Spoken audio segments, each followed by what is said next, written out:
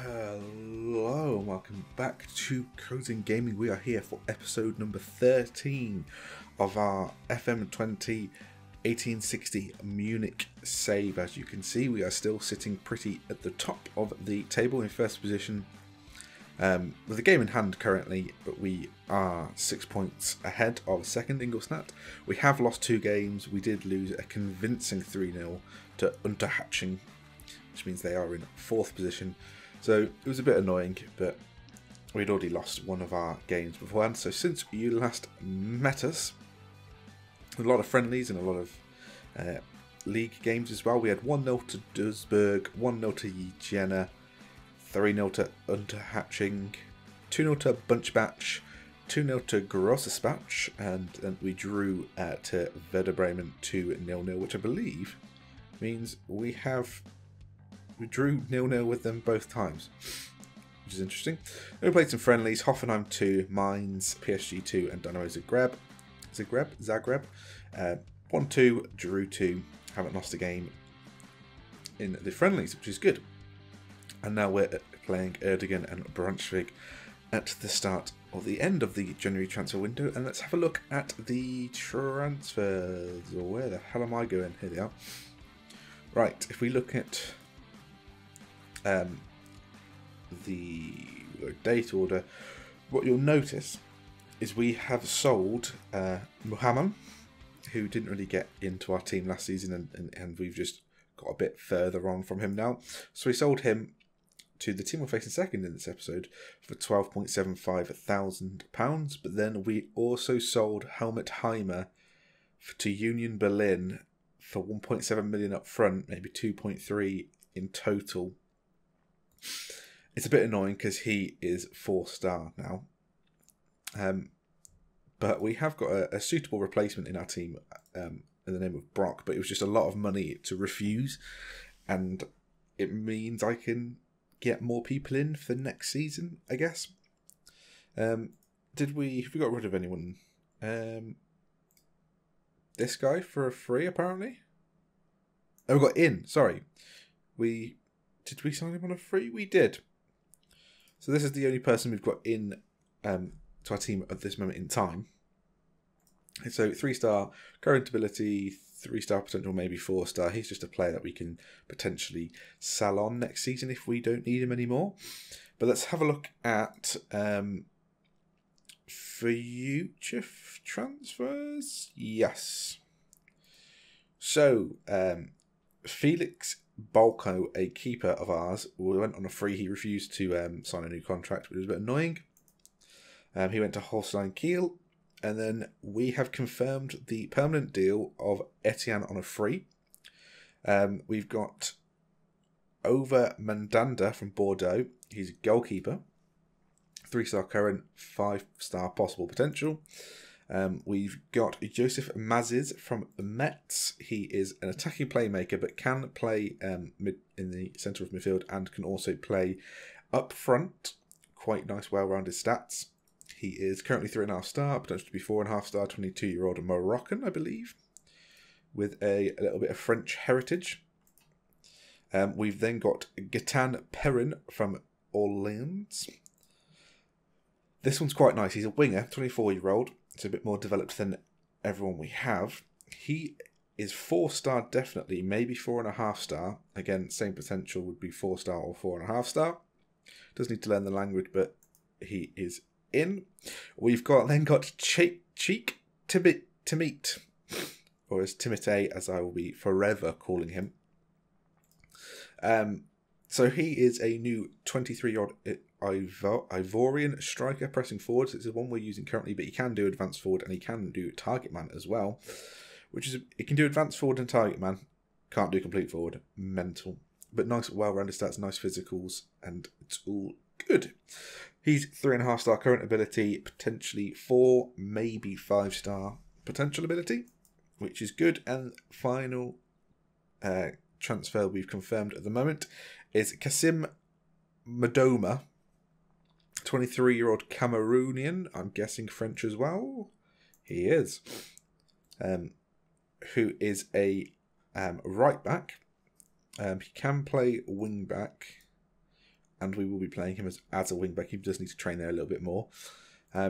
He is currently 3-star, maybe 3.5, and potential to be 3.5-star, maybe 5. He doesn't feel comfortable in playing in big matches, but we won't have a single right back at the club at the end of the season because Schultz, I'm not planning on extending his contract. I don't even think I can extend his contract. As yeah, you can see we've got some injury problems there. We might be able to, but I don't have any plans on doing that. But this is a good time to show you who I mean. Oh, that's annoying.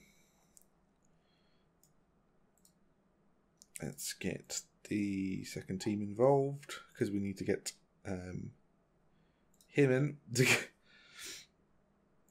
I just sent this guy into the second team. I'm not going to be playing him any more than he... Oh, God, this isn't going to be good. I need to get the second team involved again.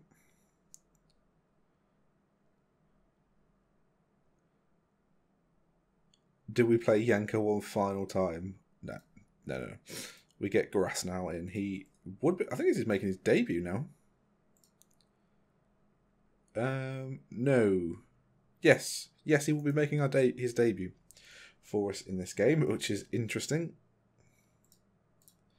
But I am going to show you the person who is going to replace Johan on this side is Brock. He's currently 3.5-star, potential to be 3.5-star, maybe 4.5-star winger. Nice 17-year-old guy.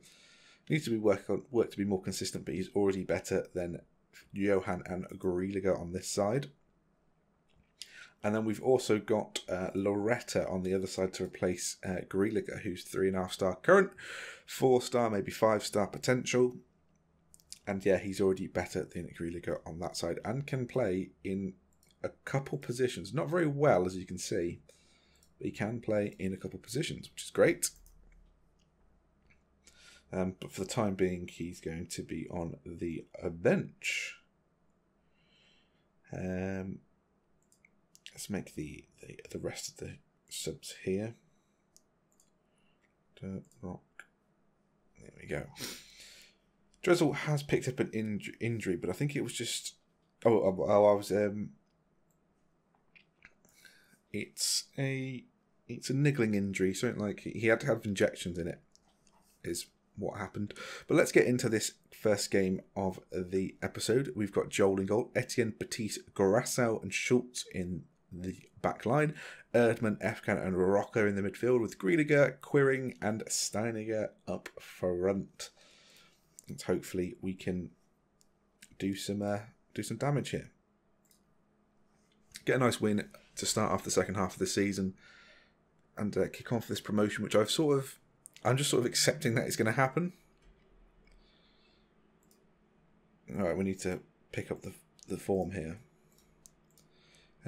because I've made transfers, future transfers, because I think we're going to need them for the next season in Bundesliga 2. Because I can get a lot of people that are 3-star current ability, but they don't improve our team now, and they certainly won't improve our team if we get promoted. So I've only sort of gone for people who are 3.5-star or above current ability, for frees at least, because if we do get into Bundesliga 2, it does sort of set us up for quite a while money-wise, because of the prize money you get from just getting relegated. You get 7 million for just being relegated from the Bundesliga, which would help us quite a lot in getting some players. But they are through with Rodriguez, but Joel makes a good save low to his right-hand side. Now Rocker has the ball in the middle, and we are playing it quite well round our midfield three. Etienne's now on the overlap. Crosses the ball in. Quiring was there, but Steiniger picks it up, and it's just... Oh, it was Grealiga picks it up, and it's just wide. Quiring is looking nervous, which isn't good, but Etienne has a throw in on the far side, passes it back to Batiste, who's running forward with it now. He goes long to Steiniger. I didn't even realise Steiniger was in the middle there. What can he do now? Back to Grealiga, who's gone past one person, has a shot, makes a nice save off the keeper. The keeper's sharpness I've seen so far has looked a little bit off of just the things that come up, and their entire team is a little bit lacking in sharpness, but Schultz makes a good tackle there. Potential for a counter-attack was on. We shut it down straight away.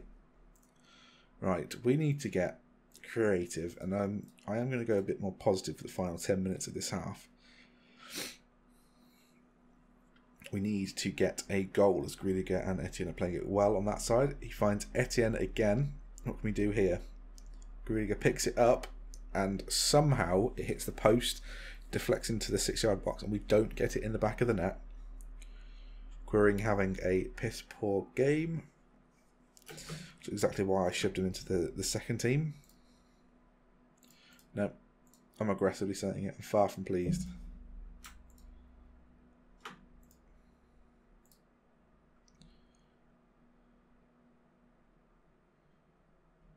I'm not happy with your performance. There you go. Fired them up. Go on, go out there, make a difference. We're on positive again. I'm going to keep it there for the time being. Potentially going to go a bit more width on the old attacking mentality. As we are doing quite nice balls. Oh, that could have been a red card. That would have been nice if it was. Might have to up the tempo a little bit, but we have a throw on the far side, on this side. See what happens. F-can into Rocker. Can we get a long shot off there? No. Back to Erdmann. Can Erdmann find the overlap there? No. Rocker can with Griliger. So what's going on? Etienne Steiniger is on the wing. I don't understand what he's doing there. But he has a shot, and it's straight at the keeper. And it doesn't look like we're going to actually make any headway. Right. We're going to get Griliger on the other side. We're going to get Ben Ali on.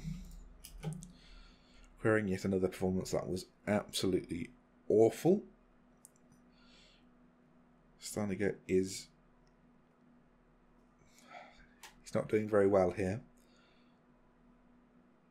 As they have a deep free kick here. Can we deal with it? Schultz manages to clear it away very acrobatically, but they pick it up on the edge of the box. And they have a shot and it's just over the bar. Right, 70th minute. It's gone out of play. Alright, Dressel is needed. Meisner is needed. Made our final 2 substitutions of the game. Hopefully these guys can actually do something. But they have a corner now on this near side. They are putting us under quite a lot of pressure here. We do manage to clear it just about. But they pick it up and Joel somehow manages to get it off the opposition. And we're just not doing anything.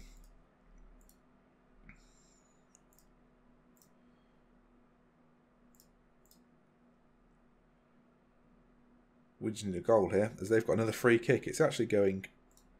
It's not going very well here. They're putting us under a lot of pressure in this end of this half, but it doesn't look like it's going to come to anything. It's going to only be a 0-0 game unless something happens here. We've got 4 minutes of normal time to go. We've whipped the ball into the back post. Griliger does pick it up. F-can then has a shot in the middle of the area as Griliger whips it in, but nothing coming, and they clear it. And it does look like it's going to be 0-0. We're in a nice second minute now. And time's flying by, and there we go. That was an absolute appalling first game of the second half of the season.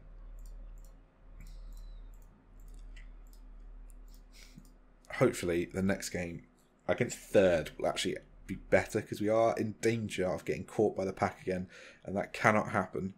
But I will join you in that next game. We are back for the Braunschweig game, and we have a little bit of an injury crisis at centre-back. Both of our main centre-backs are either injured, expected out for another day, or suspended for the next match, which means Lang and Grasso come in as our centre-back partnership, which does make our defence a little bit weaker than it should be. Since you were last with us, actually, there is one thing I need to show you. It is future transfers.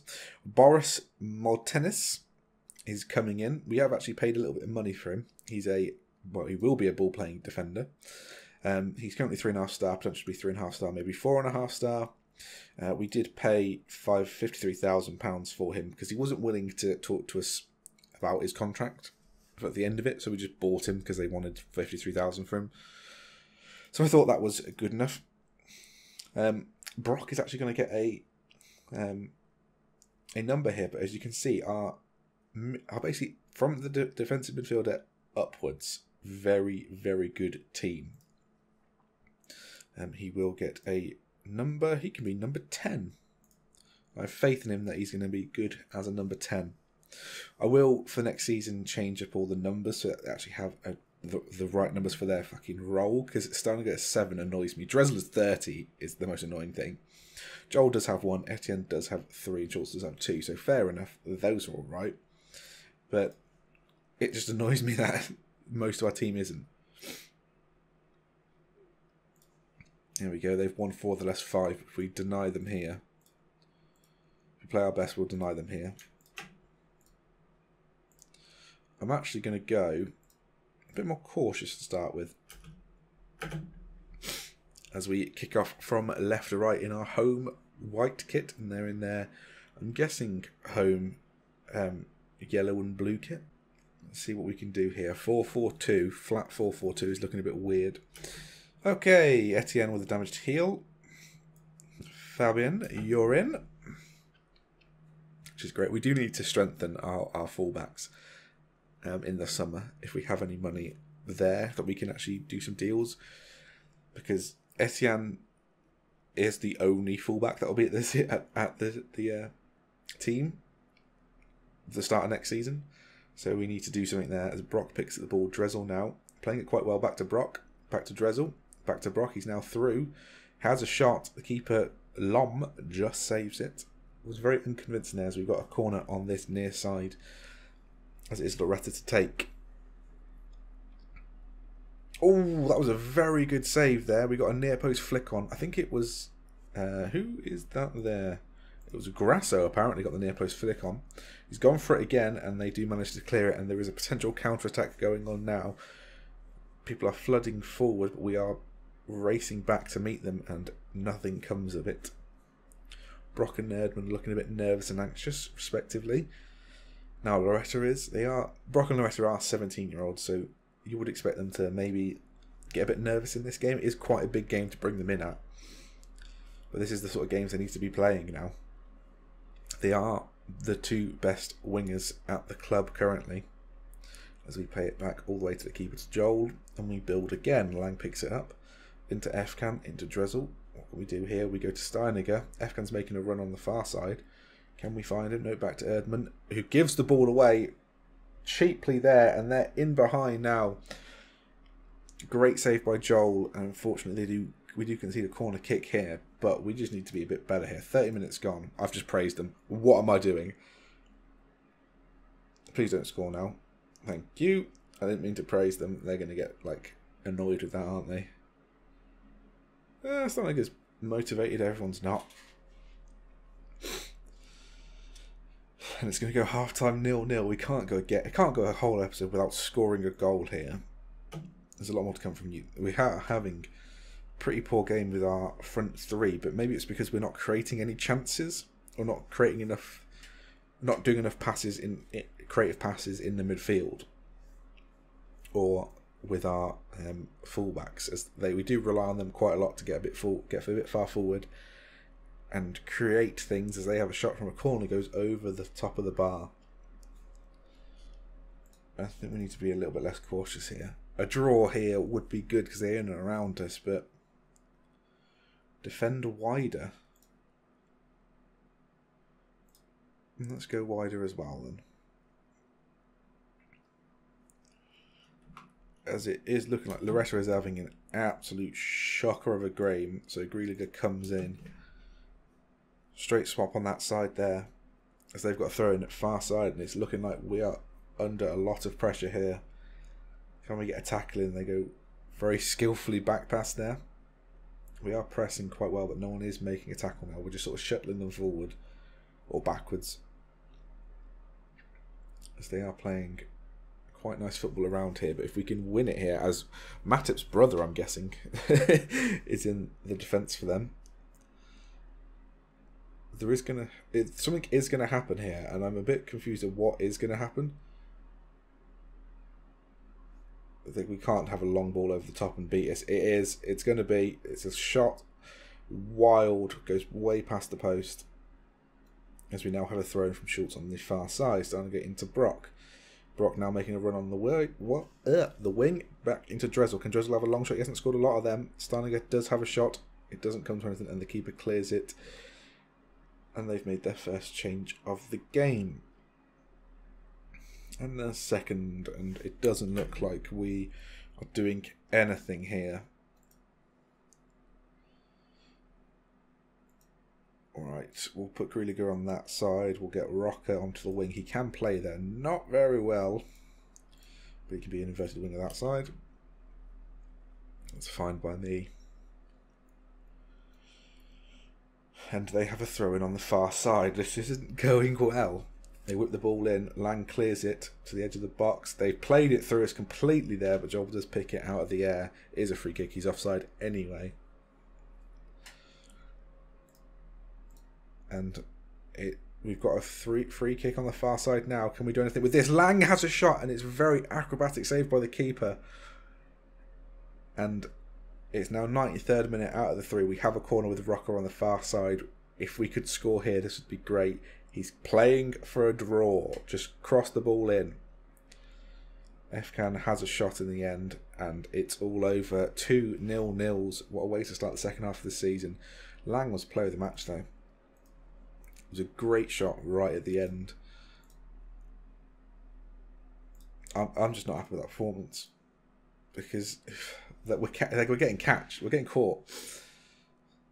We are now 7 points clear, but if we're not careful, we are going to get caught by the pack and potentially not get promoted this season, which I need us to do. It needs to be this season. So let's have a look where you will see us next. We'll play Cottbus, Osnabrück and Kaiserslautern, and you'll come back for Würzburg and Ingolstadt, which will be a top of the table clash. Hopefully we'll still be top of the table clash there. But yeah, you'll meet us for those 2 games. If you have enjoyed this episode, make sure you click that like button, comment and subscribe. If you do end up subscribing, make sure you click that notification bell. Stay up to date with everything on the channel. But until next time, goodbye.